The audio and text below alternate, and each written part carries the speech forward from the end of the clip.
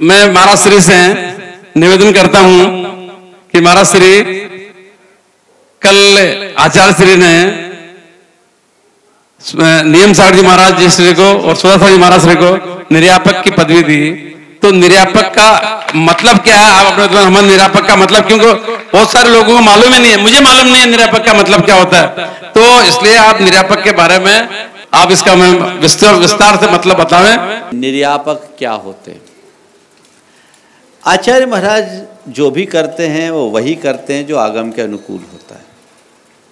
कुछ लोगों ने निर्यापक को निर्यापकाचार्य शब्द समझ लिया, निर्यापकाचार्य से जोड़ दिया और ये कह दिया कि आचार्य महाराज ने भी निर्यापक के बहाने आचार्य बना दिए। और जो अब तक लोग कहते थे एक संघ में एक ही आचार्य होना चाहिए, हमारे आचार्य महाराज में 2 पहले बनाए, 2 अब बना दिए, 4 तो बन गए। ऐसी धारणा मत बनाना। निर्यापक मुनि है, आचार्य नहीं। और इसका उल्लेख आचार्य कुंद ने अपने प्रवचन सार में किया है। आप लोगों की जानकारी में होना चाहिए, इसलिए मैं सप्रमाण बता रहा हूँ। ये क्लिप अपने पास रख लेना। कोई निर्यापक के विषय में किसी भी तरह की चर्चा करे तो बताना आगम ये कहता है। आचार्य कुंद ने प्रवचन सार में एक गाथा लिखी है। लिंगक गहने तेसिम गुरुत्तिपवज्ज दायगो होदी छेदेशु उठवगा शेषा निजावगा भनिरा निजावगा शमना।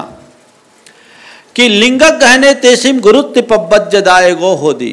जब कोई दीक्षा लेता है तो दीक्षादायक जो होता है वो गुरु कहलाता है, वो एक होता है।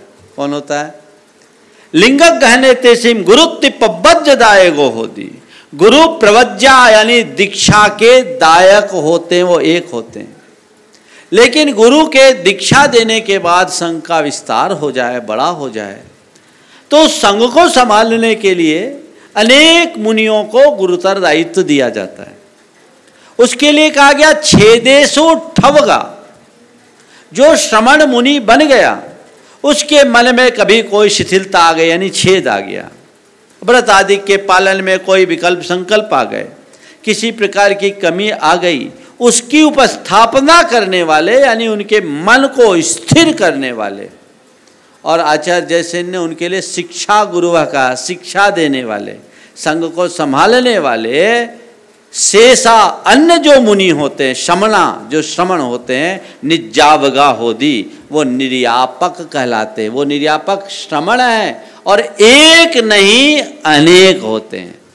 हमारे गुरुदेव ने वही किया। ये बात ठीक है कि उनने अपने मुनि दीक्षा के 50 वर्ष के बाद ये सोचा, और उनकी ज़रूरत नहीं थी क्योंकि वो खुद में इतने समर्थ हैं कि वो हमें और किसी की ज़रूरत ही नहीं, वो एक में ही सब है। लेकिन आचार्य होते हैं जिन शासन की परंपरा को आगे बढ़ाना उनका दायित्व है। और आचार्य के विषय में कहा जाता है आचार्या जिन शासनोन्नति करा।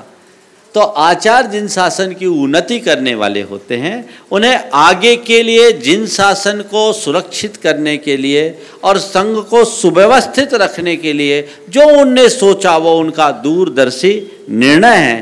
पहले पूज्य मुनिवर सुधा समय सागर जी के लिए किया, फिर पूज्य योग सागर जी के लिए किया, और कल पूज्य मुनिवर नियम सागर जी और पूज्य सुधा सागर जी का नाम उनने किया। ये उनका अपना दृष्टिकोण है। वो किसे जो योग समझते हैं वही करते हैं, और जब योग लगता है तभी कहते हैं। तो ये पूरी समाज के लिए बहुत प्रशंसनीय बात है। लेकिन ये निर्यापक श्रमण हैं, आचार्य नहीं। ये बात अच्छे से बिठा लेना। निर्यापक मतलब एक विशेष प्रकार का दायित्व उन्हें प्रदान किया है जो संघ के भविष्य के लिए बहुत उपयुक्त है।